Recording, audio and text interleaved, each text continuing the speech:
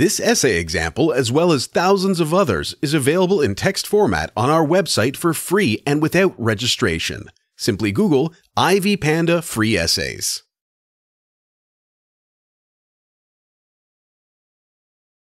The Monkey Paws is a horror story written by William Waymark Jacobs in 1902. The main characters are Mr. and Mrs. White, Herbert, and Sergeant Major Morris.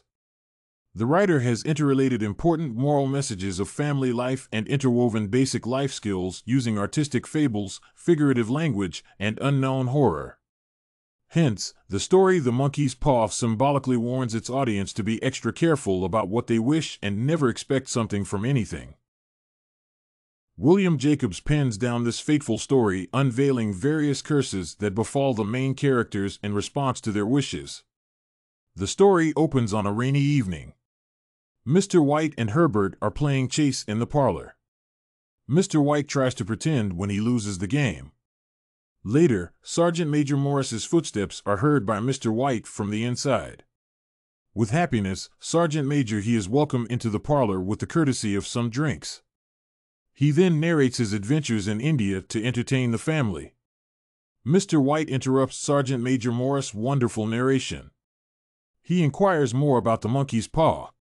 This is where we learn of the magic power of the monkey's paw in granting wishes. With much enticing, Sergeant Major Morris gives in to tell a brief history of the monkey's paw origin and the previous weird owner.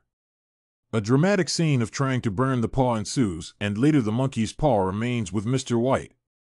Sergeant Major Morris sternly warns the Whites of the unpalatable consequences they will certainly encounter, just like the last owner. The symbols like monkey's paw and chess are artistically used in the story to tell a story that warns one to be careful about what he wishes for. In the first part of the story, Mr. White becomes more inquisitive. He wants to know a lot about the paw of a strange talisman. This same paw is attributed to his encounter with fateful curses from his wishes. This downfall is clearly illustrated by their greedy need of wishing for additional material that is meaningless. Jacobs captures Mr. White's serene home, which is satisfactorily comfortable. Mr. White doubts the power of the paw, and this makes him make unnecessary wishes. Here we learn the need to be careful of strange desires in life and be contented with what we already have. Jacobs uses monkey's paw to symbolize the greed and desire that haunts us in life. We see the alluring chances of attaining prestigious things in life with the least effort. The deceptive gift power of the monkeys warns of the lazy people who want something from nothing. Hence, this creates a potential warning of the dangers of wishing for seductive material, money, and life. Jacobs breaks his story into 3 symbolic parts.